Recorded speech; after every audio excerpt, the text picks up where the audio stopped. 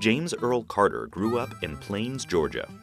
Before the first grade, he already decided he wanted to join the Navy. Influenced by his uncle, a radioman in the Navy, he studied hard, and in 1942 he received an appointment to the Naval Academy. After completing the accelerated wartime program, he graduated on June 5, 1946 with distinction and obtained his commission as an ensign. After completing 2 years of surface ship duty, Carter had a few options open to him, but he chose to apply for the submarine force. Accepted, he began the 6-month course at the U.S. Navy Submarine School in New London, Connecticut.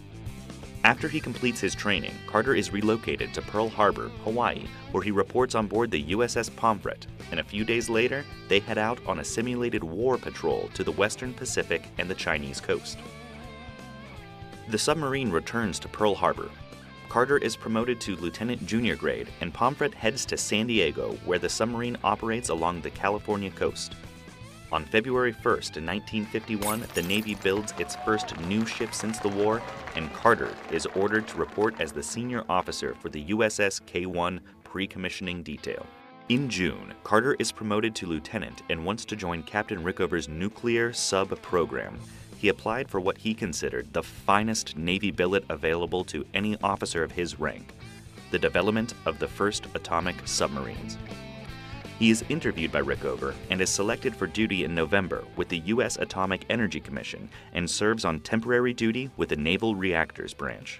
A few months later, due to a combination of mechanical failure and human error, a power surge of up to 90 megawatts caused some fuel rods to melt after rupturing in the NRX research reactor at Chalk River Laboratories. The reactor's core was badly damaged, requiring a massive cleanup operation. This was the first incident of this magnitude, and Carter was ordered to lead a team of 23 people to assist in the cleanup. When he arrived on the scene, there was a duplicate reactor set up on a nearby tennis court where he and his team would practice removing bolts and pieces as quickly as they could. Once lowered into the damaged reactor, each person would only have 90 seconds to work due to the extreme radioactivity. The core was shut down, rebuilt, and put back into operation without further incident. Carter prepared to become the engineering officer for the nuclear power plant being placed in USS Seawolf, one of the first submarines to operate on atomic power. He assisted in setting up training for the enlisted men and educated them on math, physics, and reactor technology. During this time, his father is diagnosed with pancreatic cancer and dies shortly after in July 1953. After his father's death, Carter is burdened with the thought of leaving the Navy to manage the family interests. Jimmy and his wife Rosalind both very much enjoyed the Navy life. Rosalind did not want him to give up a job that can offer a lot of advancement opportunities, but he ultimately decides to resign.